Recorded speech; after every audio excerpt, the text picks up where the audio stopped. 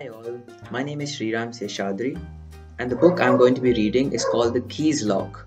The author is Akshay Dikshit, the illustrator is Mitra Arun Haldar, and the translator is Kamini Singh. Sandeep found a key under the big trunk. If there is a key, there should be its lock. He started to look for the lock of the key. He placed the key in the lock of the trunk.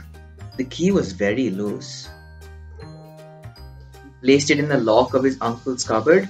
The key did not even go inside. He placed the key in the lock of his mother's cycle. The key got stuck in it. He tried very hard to take out the key. Finally, the key came out. Now, he placed the key in the lock of his grandmother's trunk. Click! The lock opened. Hooray!